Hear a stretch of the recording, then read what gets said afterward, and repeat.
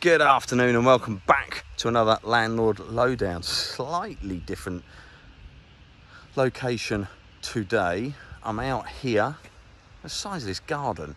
This is a 1.2 acre plot. This house is gorgeous. 5 bedrooms, 3 en-suites, 3 receptions.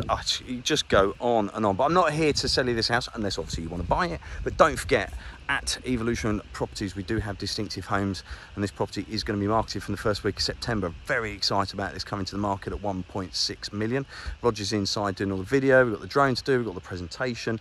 We've got Giselle on site who works under distinctive homes as well. Plus, we've brought in the amazing skills of Emily. Now, Emily is an absolute whiz with digital marketing, social networking, all that kind of stuff to really give a property a push. So yeah, really excited to see this coming to market. But what I wanted to talk to you about today is something we don't actually deal with. I know that's going to sound really weird. However, came across my inbox this morning from Property Industry Eye, and I'll ask Emily to put the link in for you, so it's got a lot more detail and knowledge than I've got on this. But I am aware a lot of people I've either converted or bought properties and put them into, I suppose, really Airbnb, holiday lets, that kind of thing. So you've got to be sort of very much on the ball with these, and I think a lot of people made a great deal of money on it.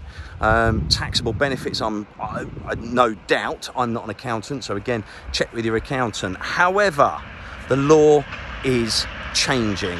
So came across my emails this morning. The law is changing around the taxable benefits on this. I think they're kind of leaning it towards what happened in the rental market, where you weren't allowed to use the mortgage interest rate relief. So they're cutting back on things. So if you have got a property that you've got as a holiday cottage, an Airbnb, anything like that, then reach out to me. I'll put the details in front of you, or find the link, and it explains it in a lot more detail.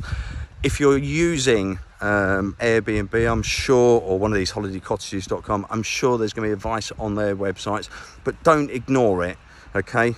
Ignorance is not bliss when it comes to tax and your legal responsibilities.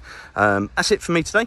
I'm going to go and jump back in with the team, get this house ready for market. Super excited about it, and see where we go from there. Take care. Bye-bye.